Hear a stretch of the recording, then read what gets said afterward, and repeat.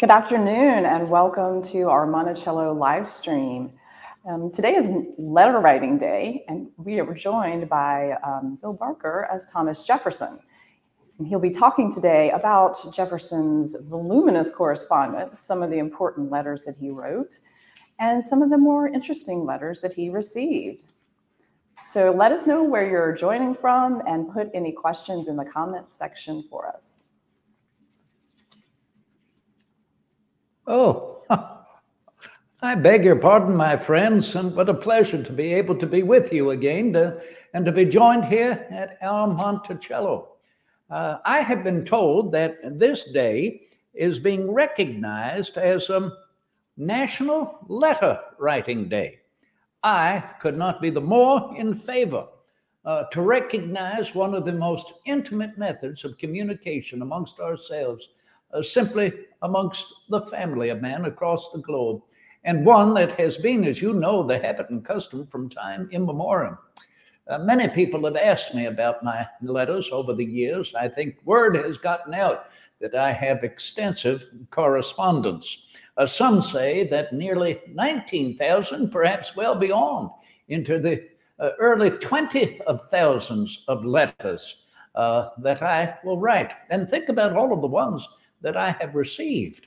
You know, when you're out here in the wilderness, we only have ourselves. And therefore, next to gathering amongst ourselves and good confabulation, that is conversation, one of the most intimate methods of communicating is writing letters. We learn it from our youth. So I have gathered some of the letters that I have throughout my life here to be of support for the questions that you have upon letter writing. And so therefore, without further comment from me, with the exception of how I should answer your questions, the floor is yours. And Ms. Bell, I would be interested to know what the first question might be. Well, thank you, Mr. Jefferson. How about let's start at the beginning. What was the first piece of mail you ever received? Oh, my heavens. Well, the first piece of mail that I remember was that of my family. Mail that I received from my aunts and my uncles and my grandparents when I was a young boy growing up out here at Shadwell Plantation. Then, of course, when my father moved our family to Tuckahoe Plantation, well, at that distance, about 2.5 days' ride to the southeast, well, then I would write letters to my family back west, that is, back here in Charlottesville and the community. So those were the first letters. Now, if you're asking me what I still have relevant to all of that correspondence from my youth, well, I'm sorry to say I have very little, with the exception of perhaps the first correspondence that I still have with me, which is a bill. It is true. It is a bill that I received in order to pay my factor, that is the gentleman responsible for pursuing books that I wished to buy or anything that I wished to buy. His name was Mr. Thomas Adams. And so the bill that I still have amongst my earliest correspondences was sent me from London in October 1769. Simply saying, "Sir, having entered into some engagements with your worthy friend, Mr. Thomas Adams, for Mr. Jordan," and it goes on and lists the number of books that I had ordered to pay for, such as Gordon's History of Parliament, Locke on Government, Ellis's Tracts on Liberty.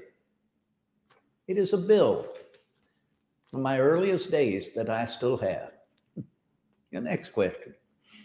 Who was your favorite correspondent when you were young? Oh, my favorite correspondents were my dear friends, so many, and of course my sisters. You know, I was one of 10 children. Yes, I had 3 younger brothers, but I had 6 sisters. And of course, the young ladies were taught very early in their youth to learn how to write most pleasant letters. So I enjoyed correspondence with my siblings and my dear friends. Dabney Carr, my earliest friend, God rest his soul. He passed away when he was only 30 years of age. Would that I could still have some of his letters.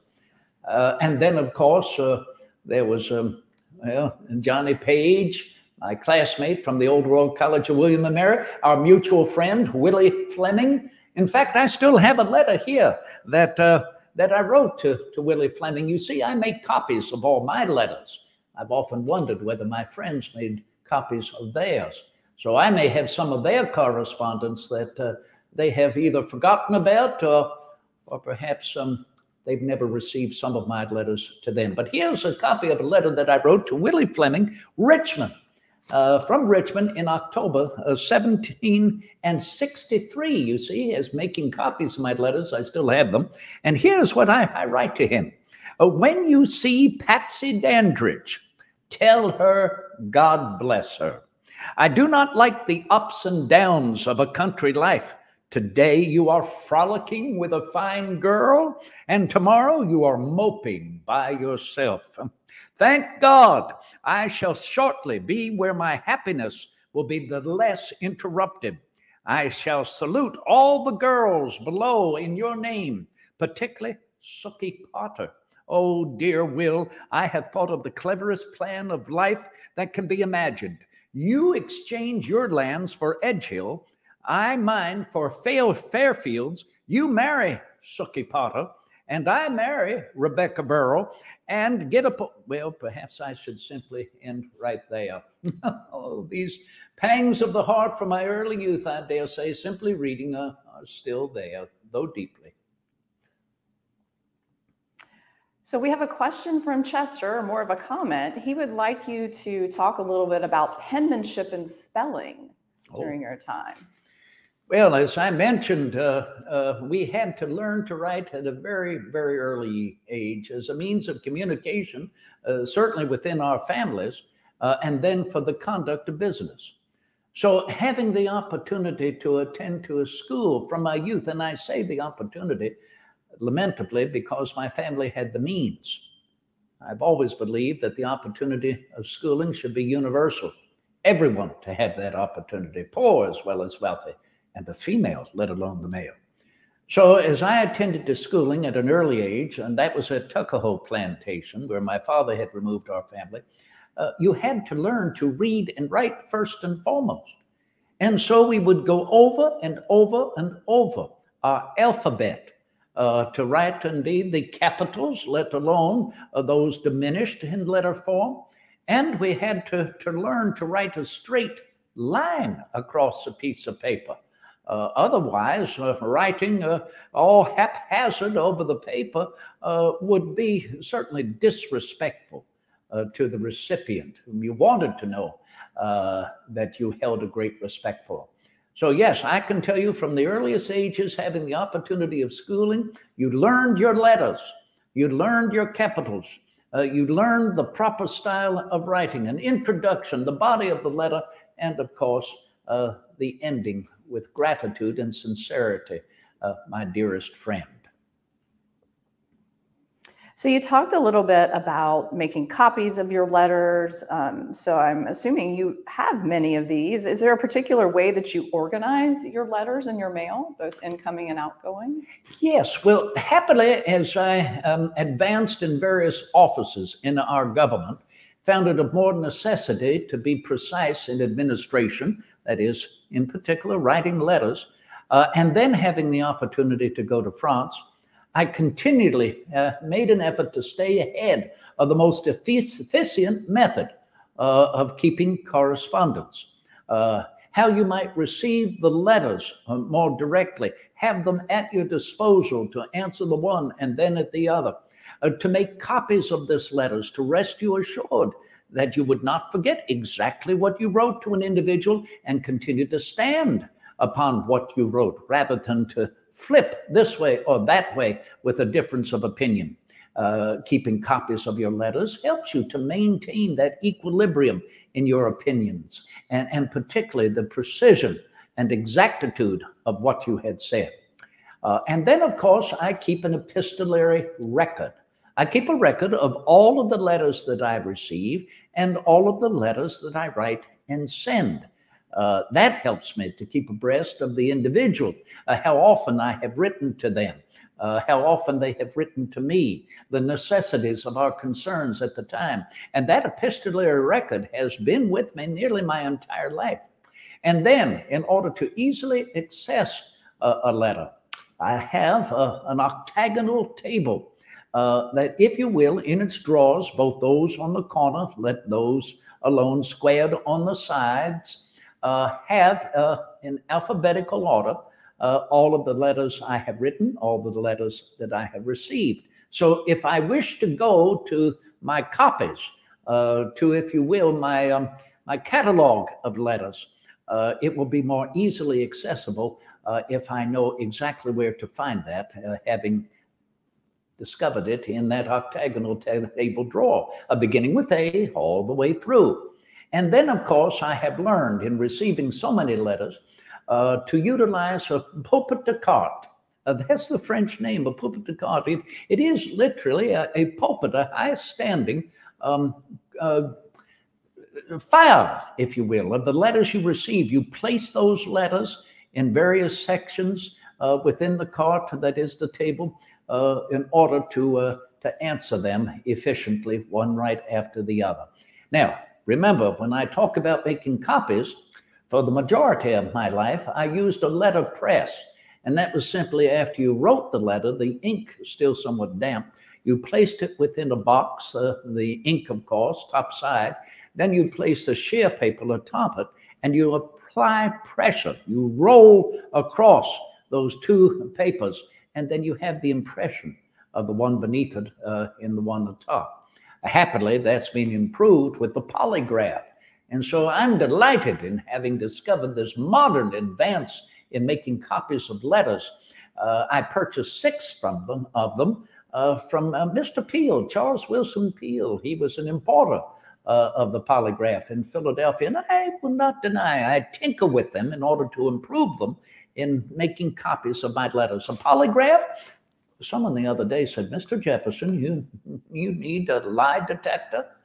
Well, I would not be surprised that perhaps some Federalist might think so, but no. A polygraph comes from 2 Greek words, poly, many, and graph, write, to be able to write many times, in particular 2 letters at the same time. It's accomplished by 2 pens connected together over a board. And you place on the board 2 pieces of paper. You pick up the one pen to dip in ink, and the one it's connected to will follow in kind. So you're able to make a first copy.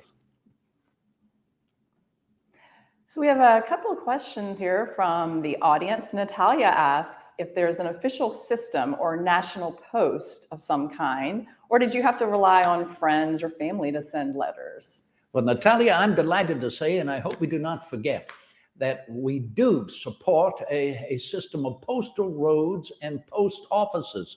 And I wish I could say that it was our ingenuity, that is, at the birth of our nation, that we commenced it.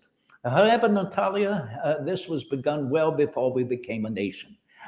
As we were governed by Great Britain, well, thousands of miles away, they still made certain that we would have an efficient postal system, particularly upon the many ports and major towns throughout the former colonies. And Natalia, do you know who served to travel those postal roads, to make sure they were in proper condition and that the post offices were efficiently maintained? Dr. Franklin, Benjamin Franklin. And that is the reason why, when we began our nation, whom do you think under our Constitution President Washington suggested to be the first postmaster of our nation? Correct. Benjamin Franklin. A mentor to so many in so many ways, but a mentor to our nation and the many generations to follow in the necessity of an efficient and well-grounded foundation of the post. So important in human communications. So have you ever written a letter in code? Oh,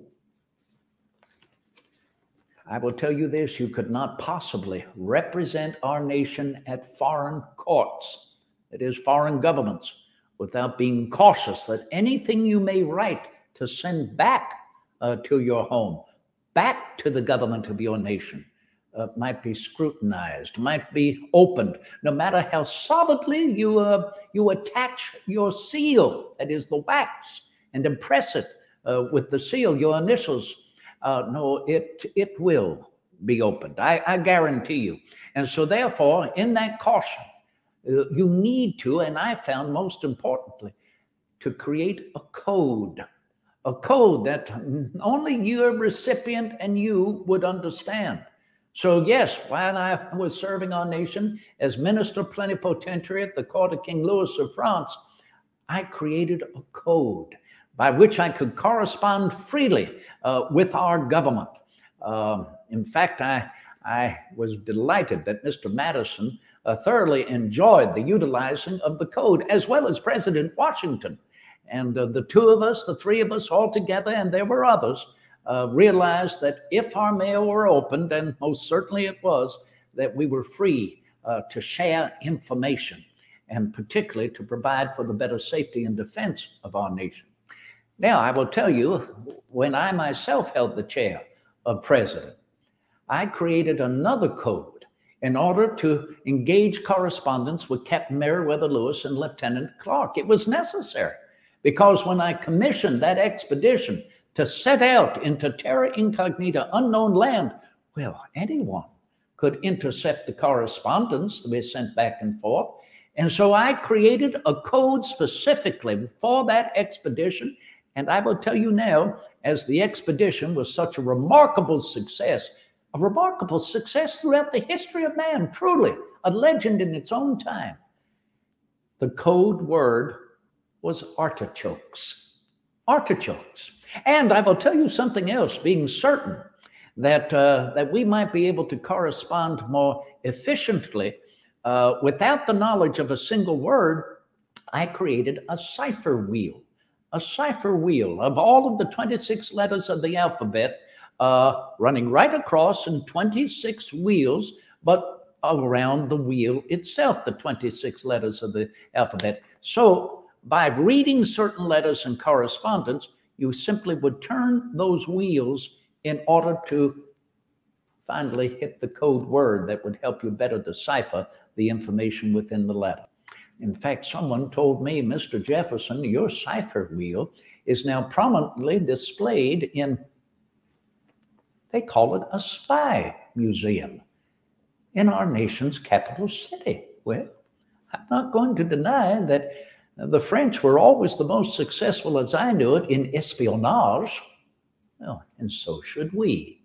And so I'm happy to have this particular museum in order to keep us abreast of methods by which, again, we can protect and defend ourselves. Janice wonders how you find time to write so many letters with all of the other things you have to do. Well, Denise, I will tell you, you have to manufacture your time. I've known that throughout most of my life, and I will tell you, as I get older, with less time available, there's more of a necessity to make certain that the sun will never capture you in bed. Rise before the sun. I have done so throughout most of my life. Attend to your immediate business. Get all of your correspondence over at the very beginning of the day. I endeavor to do so at breakfast. And I eat but lightly. Remember, Denise, no one never complains for having eaten too little. And so with some coffee, and enjoy that during your letter writing. I consider it indeed the drink of the civilized world. Then get your correspondence out of the way. Get any administration out of the way. There in the morning, done. You have the rest of the day to engage your further delights and pleasures.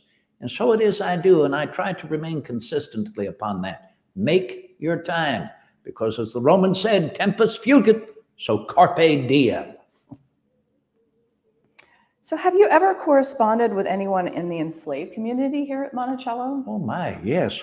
Particularly as I was looking through my correspondence, I have here quite a number of correspondence that I shared amongst the enslaved, and most of them, of course, are with the Hemmings family. And John Hemmings, a most remarkable and well-achieved carpenter.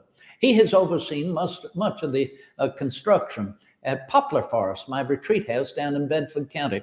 And I have here a particular correspondence that he sent me back in 18 and 19. Dear sir, he said, I have finished the balustrading and the hanging of the partition doors and that of the bedroom. I'm now about the shutters, and I have pine enough for sills and reels of 6 windows. I've gotten them all ready to put here together in the mortise and tenon fashion. So yes, by all accounts, it is most necessary. And do you know that the enslaved here at our Monticello, all of us having been born and grown up together, our families having known one and the other, for actually some generations, that of my parents and grandparents, that of the late Mrs. Jefferson, well, we continue in correspondence one generation after the next. And so it is that I'm delighted to say John Hemmings, aforementioned, corresponds with my grandchildren. And in fact, I have here a letter that my grandchild, Septima, a daughter of my daughter, my eldest daughter, Martha, he writes, "My dear Miss Septima, your letter came to me on the 23rd, and happy I was to be able to see it and to know that you yourself have written to me. Let me know how your grandfather is, and glad to know that I hear he is none the worse. I hope you all to be well, and to give my love to your brothers, George and Randolph." So you see, you cannot deny the consanguinity that remains with us, and how helpful it is and the more intimate to be able to write letters to one and the other. You mentioned your granddaughter. Have you ever received letters from other children, from children in general?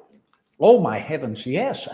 Children I want to write me continually, ask me about my opinions. I would never deny them a reply.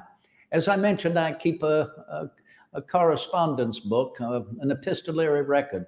And so I keep all my letters to support that, and to write in kind back to children. That's necessary. It further supports them in their interest to continue to write, not only amongst themselves and their family, but to people that they deem important, to hear their opinions and to share ideas. Maria wonders, what is the most difficult letter you have had to write? Maria, the most difficult letter anyone must write is to inform another of a malady that has beset their family. To inform another, particularly family, of the passing of one of the family members. To inform another, if you will, of a disease that has overwhelmed someone for which you cannot immediately know the prognosis or the future. These are the most difficult letters anyone has to write. You have to write this. It's one thing to simply speak with another if you are there in an immediate gathering. Yes, that is the greatest degree of warmth and shared empathy and sympathy that you have. But if they are at a distance, what a lamentable thing in order to share that malady with another, because you cannot be there. So you see, to write a letter is the next closest thing. What is one of the most interesting letters you have written or received? I consider any letter to be received or to write interesting. The reason is simply it always is putting your mind to work, and not only your mind, but your heart. So here, in consequence, I will share with you a particular letter that I wrote, if you will, to a married lady, Mrs. Maria Causeway. Now, you may wonder, Mr. Jefferson, writing a letter to a married lady. Well, I knew both her and her husband very well. Her husband was Richard Causeway, and I was oftentimes in their company together. But there was one occasion, the occasion in which both Mrs. Causeway and I were together for what we realized would be the last time that I would have to see her into her carriage and wonder when I would ever see her again. Coincidentally, this was when I was in Paris. That is where I met the Causeways. I was introduced to them by our artist, Mr. Trumbull of Connecticut. And we became good friends for quite a number of months there. But then the time arrived when I would have to simply bid adieu. And so it was that I wrote the following. I have kept this, and many consider it the most interesting letter that they have ever read of me. Why someone else would know of that? Well, I keep copies. Here it is, to wit, Paris, October 1786. My dear madam, having performed the last sad office of handing you into your carriage at the Pavilion de Saint-Denis and seeing the wheels get actually into motion, I turned on my heel and walked, more dead than alive, to the opposite door, where my own was awaiting me. Seated by the fire, solitary and sad, the following dialogue took place between my head and my heart. Head. Well, friend, you seem to be in a pretty trim. Heart. I am indeed the most wretched of all earthly beings, overwhelmed with grief, every fiber of my frame distended beyond its natural powers to bear. I would willingly meet whatever catastrophe should leave me no more to feel or to fear. Head. These are the eternal consequences of your warmth and precipitation. This is one of the scrapes into which you are ever leading us. Well, I'll stop right there. But many consider that the most interesting that I have written. Now, I wish you to know I wrote a letter that I will ever consider interesting to Mr. Madison, and corresponding with him while I was in France, and he attending to the Constitutional Convention in Philadelphia. This was September 1787. And I wrote him a letter realizing that our Constitution was very, very quickly taking shape. You know, I had always been in favor of the Articles of Confederation. I considered them a venerable fabric. However, it was the mighty Madison, the most luminous mind I've ever known, who convinced me of the necessity of the Constitution. But I made certain that I suggest to him that the Constitution needs a Bill of Rights. Well, that's what keeps it in the hands of the people. I made certain that the Constitution, in dividing the government into three particular branches, will allow those branches to check the power of one and the other. I made certain that having a Bill of Rights to keep the Constitution in the hands of the people will always allow for majority rule, the majority of the people in the expression of their opinion, and that it will secure freedom for religion, freedom for the press, freedom for trial by jury. And so I consider that very important to get my particular opinion across. I will tell you as well that I wrote a letter to Mr. Eldridge Gerry, Mr. Madison's vice president. And this was a discussion about our government in the year 1799 and what could happen in the turmoil that was being created, which would, of course, be manifest in the presidential election of 1800.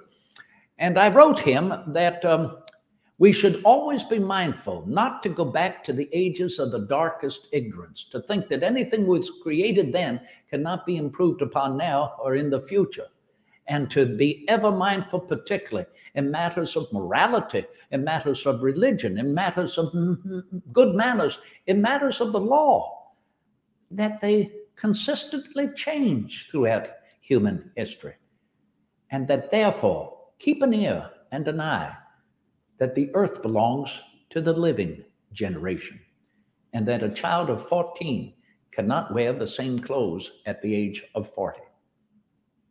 And here I was delighted to see a particular letter. I think it's most interesting, considering my reception at the court of King George III in England, though there are various opinions as to how I was received as the author of the Declaration of American Independence. I did not simply appear to him sole. I was introduced to the monarch at his court there at St. James's by Mr. Adams.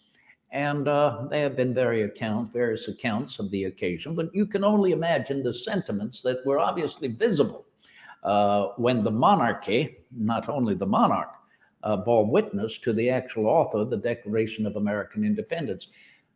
But I have always made an effort since, particularly in the capacity of Chief Magistrate of our nation, to be delicate in our diplomacy.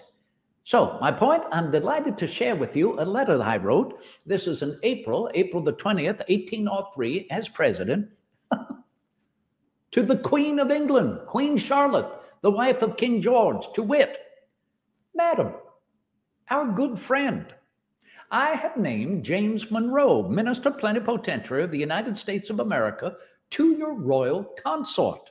My knowledge of his good qualities gives me full confidence that he will so conduct himself as to merit your esteem.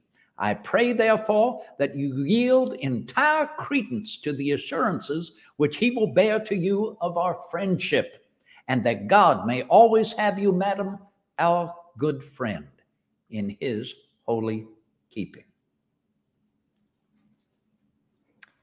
We've got a question from Judy asking if you have corresponded with anyone about your interest in weather patterns and climate. I certainly have made a point to do so, particularly with the American Philosophical Society. This was a discussion that Dr. Franklin and I had frequently, particularly a discussion that the late Mr. George Wythe and I had frequently. That is where I'd learned in my youth to keep a steady account of a steady account of the weathers, taking the temperature sometimes 3 times a day. And so it is that I share these accounts, or an overall opinion of either their consistencies, their variety, their vagaries, with others, because sharing scientific information is most useful in order to build a foundation of fact. And is that not what science provides for us? A knowledge of the facts, the realization they do not happen overnight, but they take generations, if not centuries and millennium, to discover through open, objective observation. So not only to keep these weather accounts for myself consistently, but to share them with others, particularly in correspondence. How else, except in a conversation that you're privileged to have personally, to share this information with others, then continues to solidify and strengthen these scientific observations over vast areas and to great extents of a nation or around the world. I think we have time for one more question. And you talked a bit about some interesting letters that you'd written, but what do you feel is the most important letter that you've ever had to write?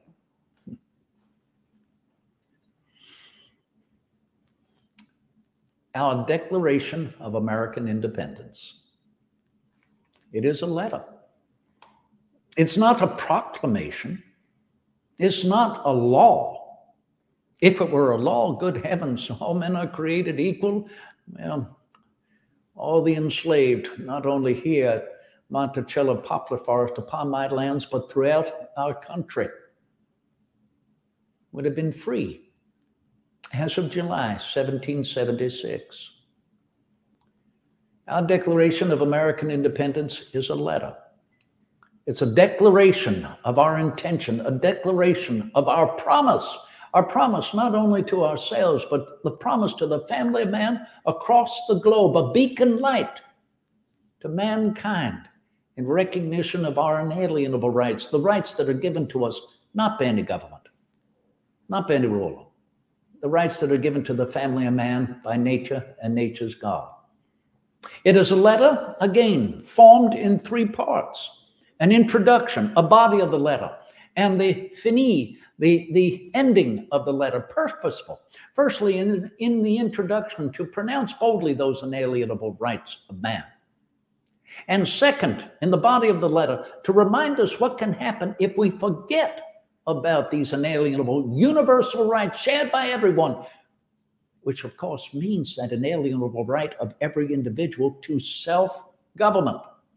The second part reminds us of all of the grievances which we suffered here in the colonies of Great Britain, governed by a monarchy 3,000 miles away, the memory that as Englishmen we had the right to petition for redress of grievances, and yet it made no difference because no matter the right, we were not represented in Parliament. So never fail to read the second part of our Declaration of American Independence to reacquaint you with what can happen if we can forget the inalienable right of every individual. And most importantly, the last part, the finale, if you will, is our compact. That which we achieved, never before seen in human history, pulling together, drawing together 13 individual nations. E pluribus unum. Keep wondering as you read our promise, our declaration, how did we do that? We did that because we are a remarkable people. We always have been. And therefore, our declaration reminds us of that remarkable capacity to be American. To be American. And through compromise and resolution, to continue to pull ourselves together, e pluribus unum, the world's best hope. Well, I certainly thank you for this opportunity that we could gather today, that you provided me to look back on all of my correspondences. Well, those are the ones from the past. I hope that I can continue to share with all of us my opinions, my hopes, my prayers for the generations yet unborn, and to continue to move forward rather than backward, and to realize what more we have to achieve in the promise of being American. Well, rest you assured, as I have ended many a correspondence, I remain your humble and obedient servant, Thomas Jefferson. Godspeed.